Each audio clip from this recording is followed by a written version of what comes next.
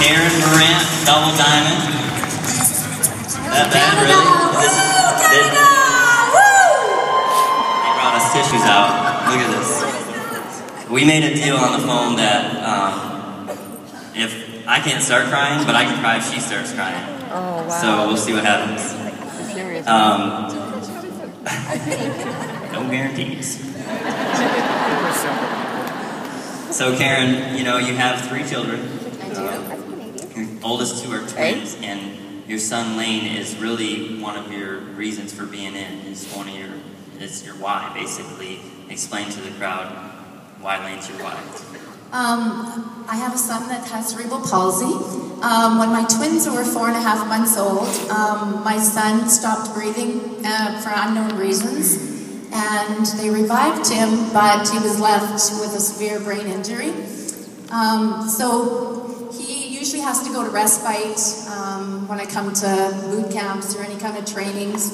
And I'd come back from the Calgary boot camp and usually thought he was pretty happy going there, and found out when I picked him up that he'd been really unhappy and crying. I just didn't want, him to be in a home forever. I'd always heard that people tell me that he probably would have to be cared for by someone else as he got bigger. And I just thought, why should he, after suffering all his life, why should he have to be less important than my other children? Right. So I got home from the boot camp, I picked him up, and I just had always heard Kirsten say, if your why doesn't make you cry, then, you might not stay in this business. And I knew at that very second that that was my why, that I needed to do this so I could support my son.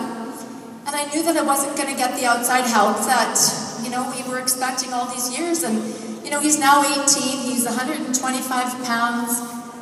It's been really difficult, and it's been difficult for my other children. My daughter, his twin sister, she's, had to babysit, help out, all her teenage years. And I want to do something great for all my family. So I got home that night, and I messaged Kirsten, and I said, that is my moment. And I now know why I'm in this business, because I'm going to be able to do anything I want. I can now hire a nanny for my son. He can stay home and be happy in his own home.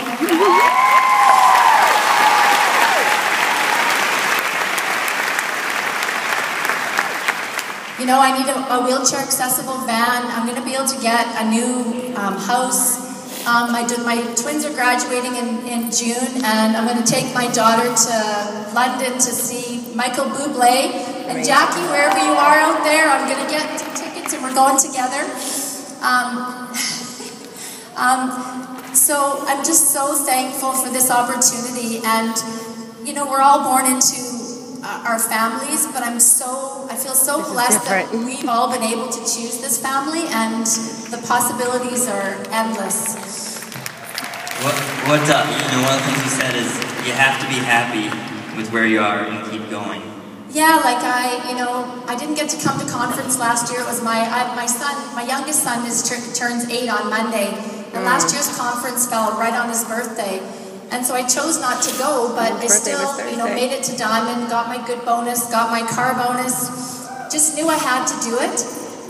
Got to Dublin at the end of July, and still just didn't feel like I was happy with where I was at. I was trying to, the very next day after I promoted, I get to the, want to get to the next level. And I didn't get to Dash, and I was really disappointed.